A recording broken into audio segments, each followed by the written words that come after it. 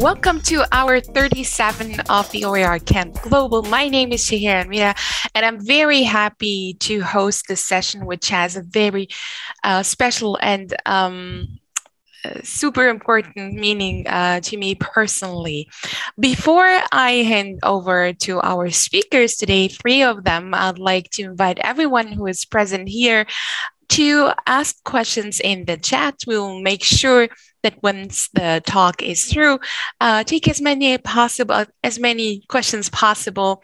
And then if you feel free, if you'd like to unmute your mic and ask yourself the questions. Open for Antiracism, using open education to support anti-racist teaching is the talk that this wonderful team is going to deliver. So without further ado, please help me welcome James, Joy, and Una, who are going to talk to us about this initiative. James, the floor is yours. Thank you so much, Chahira. I really appreciate the introduction. And congratulations to the OERcamp team for this incredible event, 48 hours of OER. You know, what could be better for the world and what could be more fun for us? So congratulations to everybody who's organizing this. We're thrilled to be here. I'm going to share my screen now. Whoops. And I think I'm going to start sharing my screen now if I can. And share some slides. And we will walk through these slides. And share our program and our project with you. We look forward to questions in the chat and time at the end for discussion. So the title of our talk is Open for Anti-Racism, Using Open Education to Support Anti-Racist Teaching. And first, we will introduce our project team. Una, you want to say hello? Hello, this is Una Daly. I'm the director of the Community College Consortium for OER at Open Education Global. And I'm thrilled to lead this project with James and with all these fantastic people on the team. And you're going to hear from another one right now. Thank you, Una. Yes, my name is James Glapa-Grossklag. My day job is as a dean at College of the Canyons in sunny Southern California. We're one of the 115 California community colleges. Another project team member who is not here is Liz Yada, who is manager of communities of practice with Open Education Global. And another teammate who is not here is Kim Gruey, who is an instructional designer with Northern Virginia Community College. And finally, our team member who is here, Joy. Yes. Hi. It's wonderful to be here with all of you. My name is Joy Shoemate. I have the pleasure of my day-to-day working with James at College of the Canyons, where I am a director of online education. But I'm really excited to be here and share with Una and James a bit about our program, Open for Anti-Racism. Thank you, Joy. So a quick word about the particular context in which we work and in which our program is taking place. Still, we think that the program and the ideas are applicable to many other contexts, but our context is community colleges in the United States. If you're not familiar, our institutions are open access institutions. We proudly accept the top 100% of applicants. We focus on teaching and we focus on meeting the needs of our local communities. Our students complete the first 2 years of university. Many of them transfer to a university for a baccalaureate degree.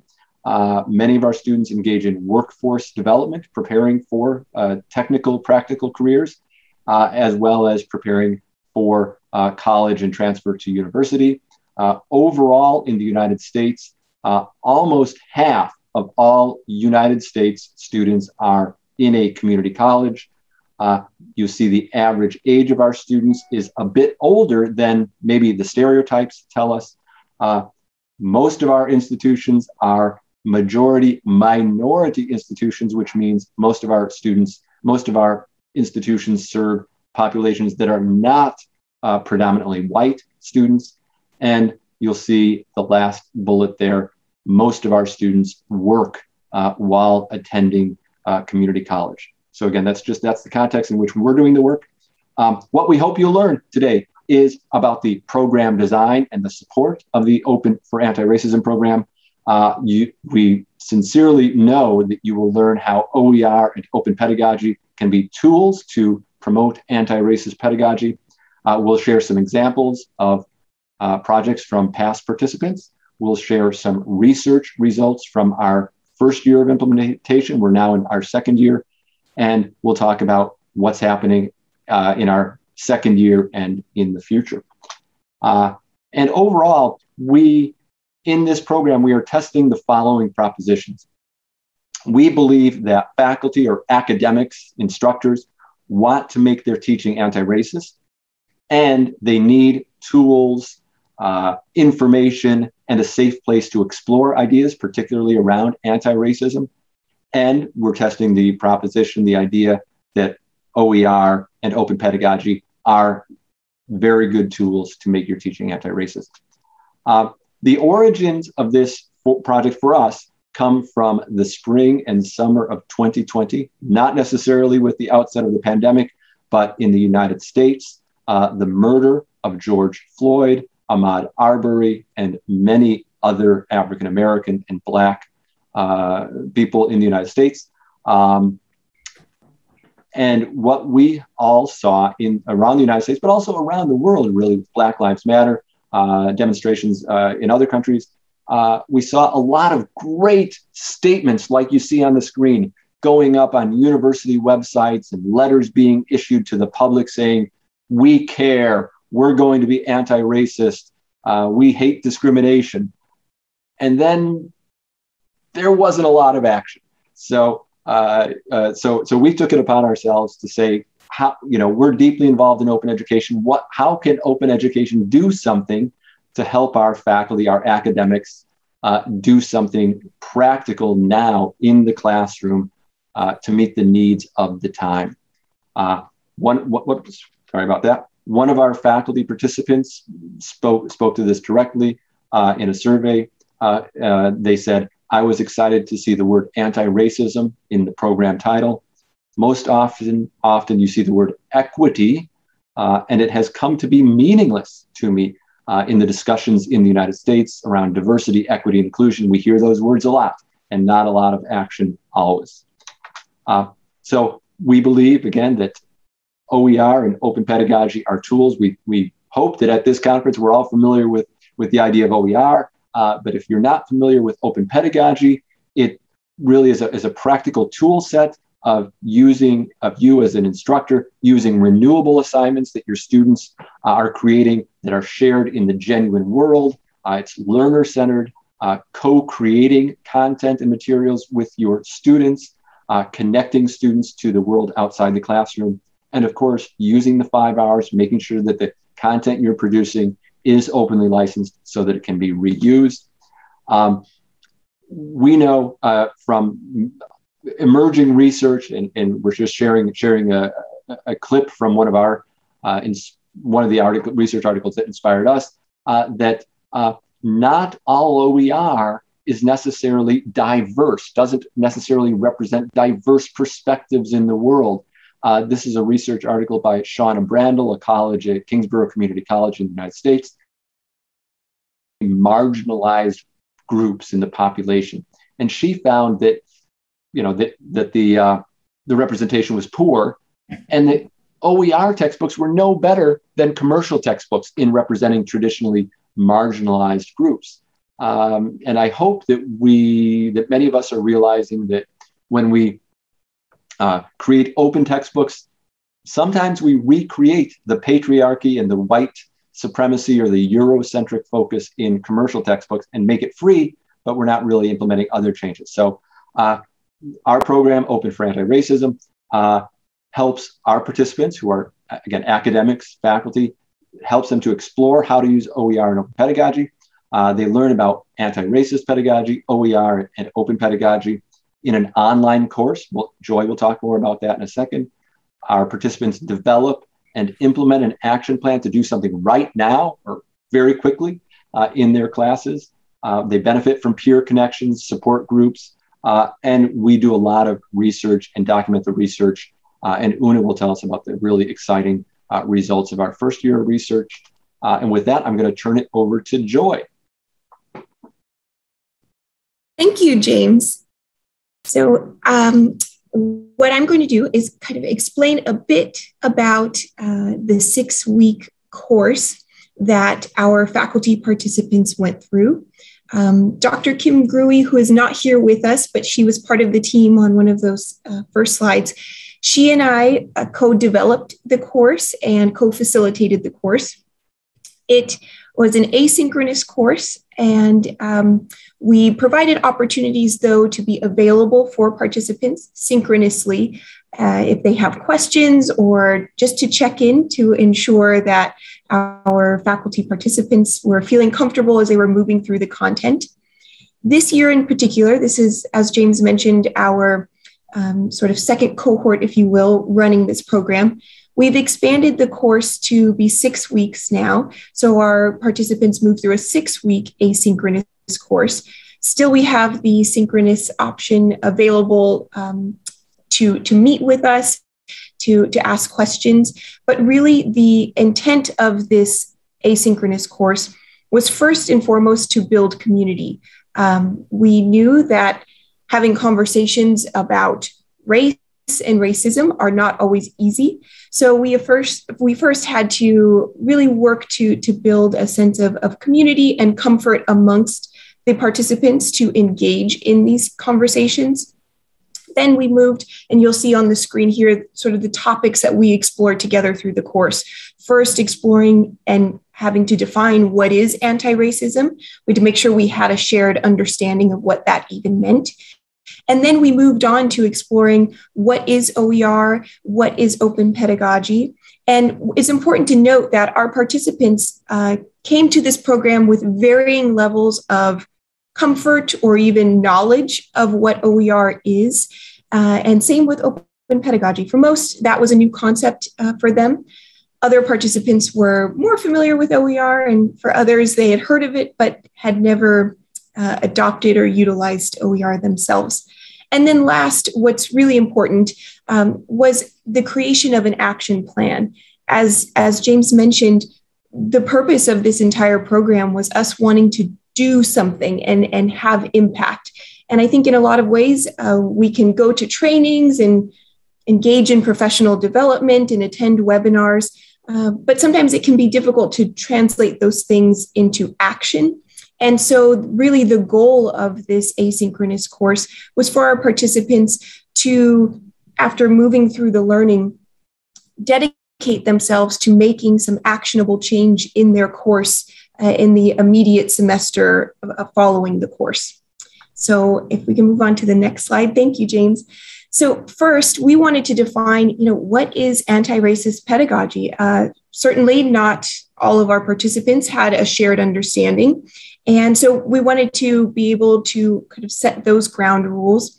Really what the whole concept of anti-racism is to be explicitly race conscious. Typically, at least in the United States, we tend to avoid having conversations about race because they can be uncomfortable.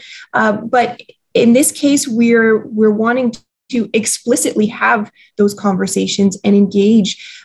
So that means being conscious about race, acknowledging our own sense of identity, honoring and acknowledging the identities of, in this case, students in the classroom. We wanted to be thinking systemically and structurally.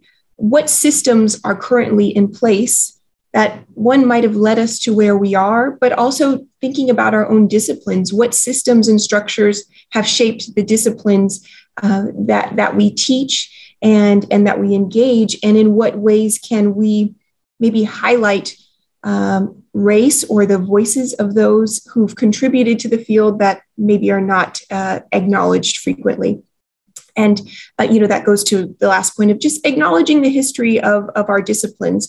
So really, we wanted to kick the course off with this shared understanding so that we could really move forward with thinking about, and our participants could move forward with thinking about the ways that they can explicitly be anti-racist in their courses. Next slide, please. So we really wanted to make the connection and support our participants in making the connection between how OER and open pedagogy can be leveraged to make courses anti-racist. So there are many examples here on the screen. I'm not going to read all of them to you, but some that really stand out or that are important, at least to me, are first, you'll see considering the authorial voices. Who are we including?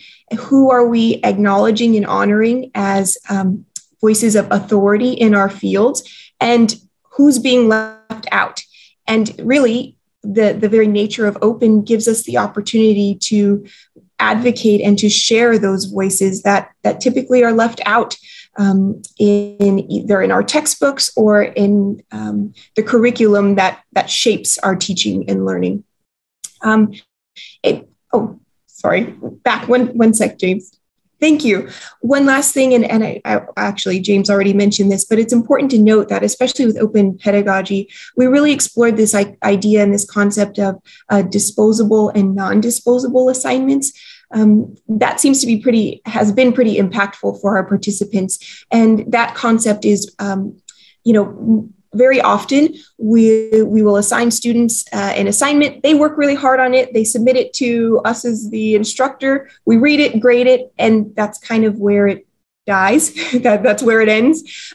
So really embracing the idea that students can contribute to activities and to projects that can live even beyond their time in the course and can be resources for students in the future or just contribute to the general knowledge. Next slide. Thanks, James. So this is a quote from one of our faculty participants, and we call the program OFAR for short.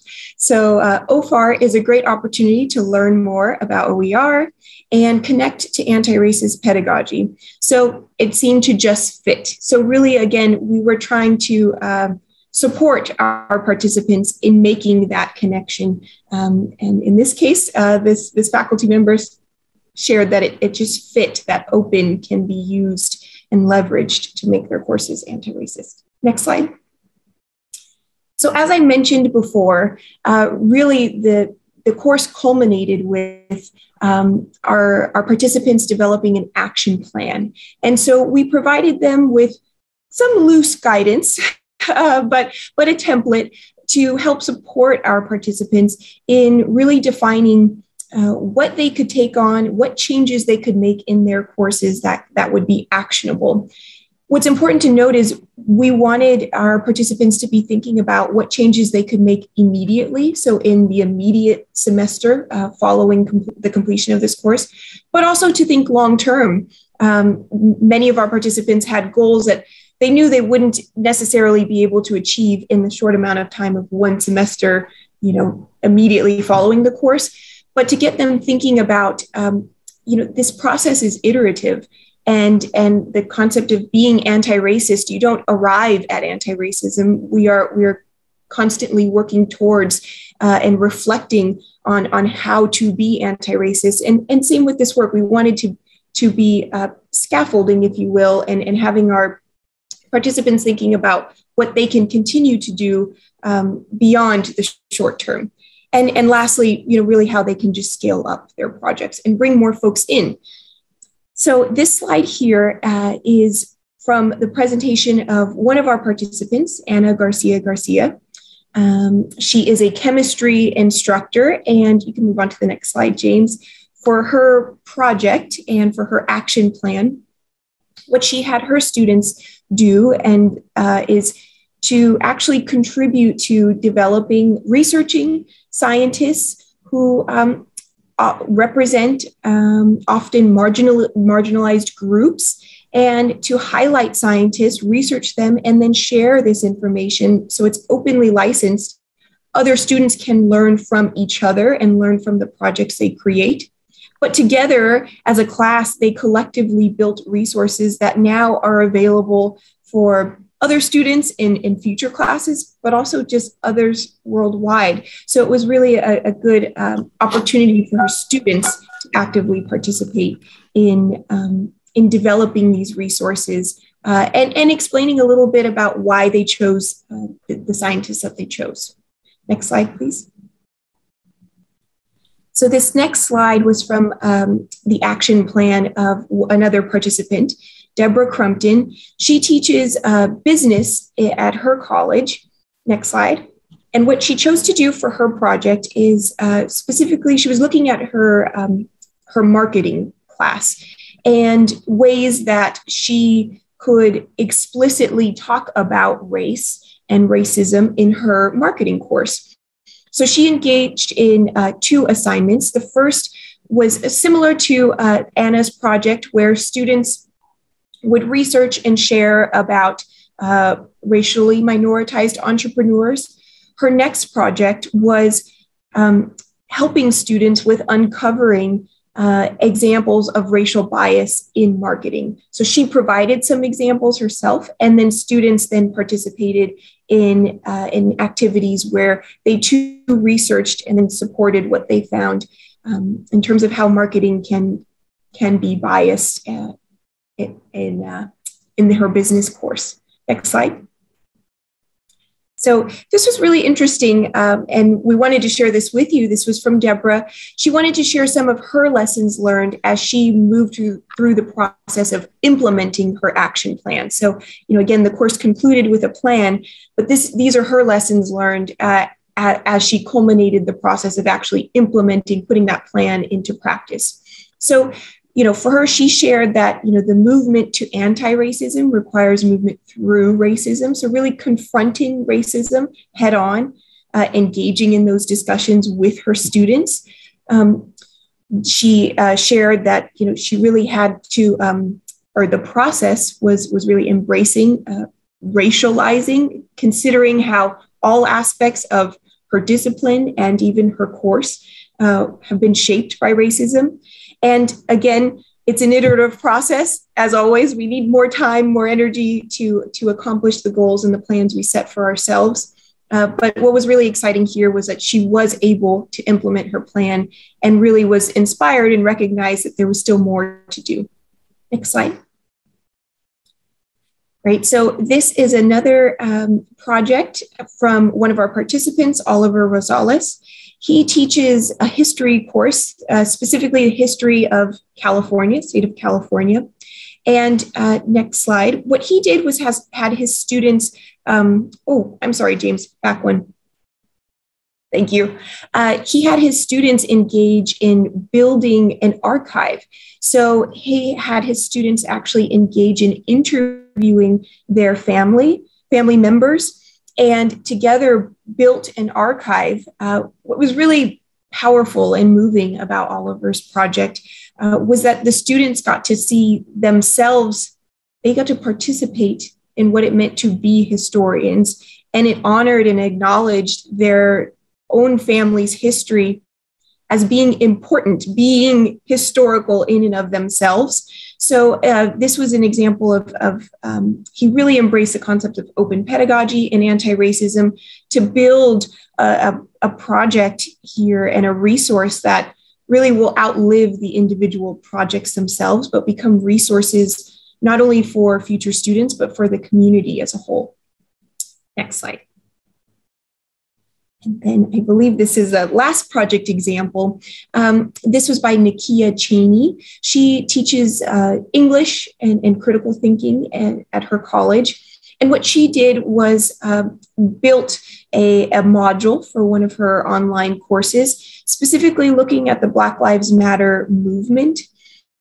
She was especially interested, she was newer to OER, and so she was especially interested in locating and identifying resources that were openly licensed. She shared and created opportunities for students to share their own experiences and perspectives. So those were included as resources in this module. And then she shared this module out. So it is openly licensed. So both she and her students became active participants in growing and contributing to additional openly licensed materials. So you might be interested in learning more about the course. We have openly licensed and shared a facilitated version of the course and a self-paced version. I can put those links in the chat after I finish here. But we do use the learning management system Canvas, so that's where the courses are shared. But certainly they're available if anyone would like to adopt the course, or even if you're interested in learning about some of the resources that we included in the course. Next slide. Right. And then lastly, so James and I work at College of the Canyons, and we have a team, a small but mighty team of former and current students that work to support our faculty locally on our campus with developing OER, adopting, and also the creation of textbooks. So this team was made available to the participants in the Open for Anti-Racism program. Again, our participants had different levels of experience with OER. So this team was available, College of the Canyons team was available to support our participants with everything ranging from OER search to licensing, and we're just available to answer questions as our participants moved through the implementation process. And then lastly there, you'll see we had monthly speakers who came to share their expertise, ranging from OER experts to those on anti-racism. So it really kind of kept the cohort together and connected, if you will, and encouraged as they were moving from the course and into the implementation process.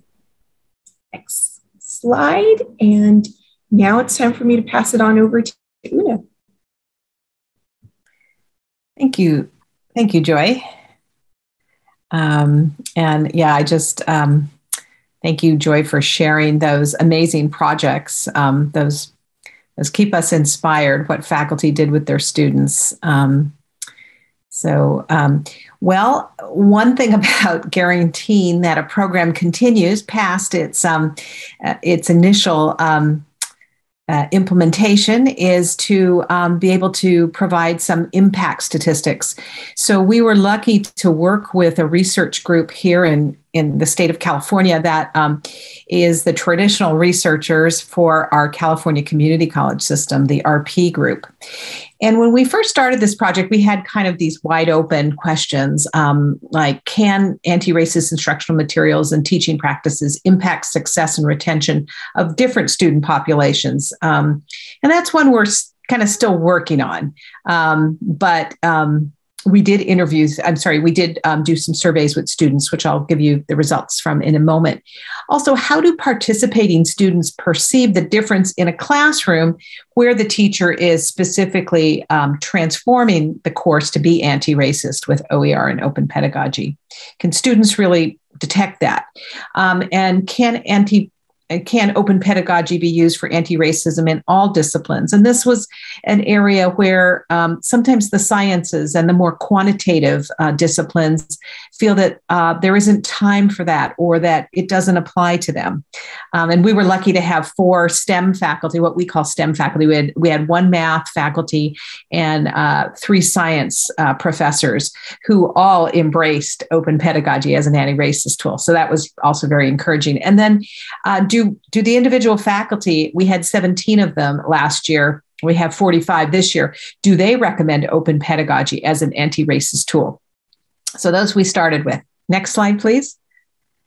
So just to let you know, we worked with the faculty. There was a pre-survey before they jumped into the course or developed that action plan that Joy mentioned, and finally did the implementation. We had a post-survey with them as well at the end, and we also interviewed over half the faculty to get a little bit more nuanced feedback. And then students also participated in a post-survey. So to examine how they were perceiving the class. Next slide, please.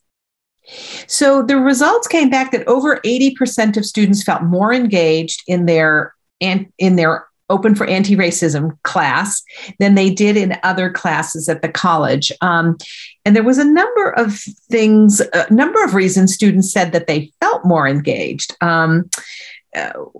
Several were that they felt that the faculty made a real effort to engage students in the learning process. So it wasn't a unidirectional, the teacher up on the stage. They were really having a lot of dialogue.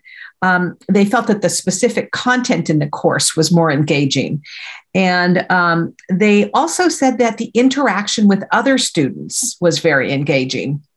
And some of the other things that we asked the students specifically about was, did you have an opportunity to provide your own perspective and experience? 87% said yes, that their own experience was taken into account in the class. They also, 92% said that they were examining the history of the discipline for biases. And James mentioned political science earlier as an area that has a lot of biases. Most of our disciplines do, but students had the opportunity to look at it through that lens and see that other things they had studied. Thank you, James. And finally, they said, almost always used classroom content to identify challenges and biases. I think James is telling me to hurry up. So anyway, we got some great feedback from the students. Next slide. All right. 90% of faculty indicated that they felt their teaching improved by participating in the program. And their favorite teaching practices for that were incorporating student voices, engaging students in the co-creation of anti-racist modules or different activities. Joy mentioned Nakia, who worked on the Black Lives Matter module. She also did podcasts with the students. So another example. And 69% engaged in explicit conversations about race. So not trying to hide it behind equity and diversity, but really talking about race and how that affects our learning. And they 94% said that anti-racist teaching practices were improved. Their open educational resource knowledge improved 81%, et cetera. So a lot of good feedback about what they learned that this last year. Next slide. And what do they plan to continue? So this is an interesting one. They plan to engage their students to co-create materials. So a vast majority plan to continue that, to incorporate their student voices in the materials and in the classroom, implement inclusive images. So bringing in images of different populations into the materials, ones that are often excluded. And 60%, so it went down a little bit, said they wanted to engage in explicit conversations about race. And what we got some feedback from several of our faculty that those conversations about race were difficult to have. And I know Joy mentioned one of our instructors who said that was the most powerful thing in her classroom. But there were some faculty who got some pushback from students about that. And so that's something we're looking at in year 2 of how we can support faculty in those really important conversations. I think the most exciting thing was 100% of faculty said that the most effective teaching strategy was strategies, I would say, is open pedagogy. So getting students involved, creating those renewable assignments where it's not just something that is done once and has no value outside of that one activity. And 86.7% would recommend the program to others. So almost all of them. And finally, we are changing this year. We're moving from the pilot of last year to a program. And we were very excited to work with the Hewlett Foundation on this. They have been our thought partners and funders on this program from the very beginning. And we looked at expanding the program because we had a lot of success last year. But were we going to expand from 17 to faculty at 16 colleges to 50 faculty at 50 colleges? And when we thought about it, the impact that can be had by working with a team at a specific institution became an obvious way to really improve that impact, because a single faculty member often can't sway an entire campus. But if you can get a team going to champion this, it's far more likely to be effective. We've also engaged the administrators at the campuses, and they provided support letters for the applications, and they're going to be participating in some activities this spring with us. So we're really excited about getting administrators involved as well. Those are the decision makers around the programs that happen at our colleges. And finally, we're going to be measuring student outcomes. So we're going to actually be looking at student retention, persistence, and essentially grades in these classes where there have been interventions. So we're going to look at before the intervention of the OFAR program, and then during it, and then we're going to look at it another semester later. So we're excited to explore this new area. Let's see. Yes, demand remains strong. So we have 8 teams from 8 different colleges, and most of the teams are about 6 people, 6 faculty who are participating this year. And they are just completing, as Joy mentioned, they're just completing their action plans this week. They've been in a review process on those, and they are going to start the coaching phase of the program.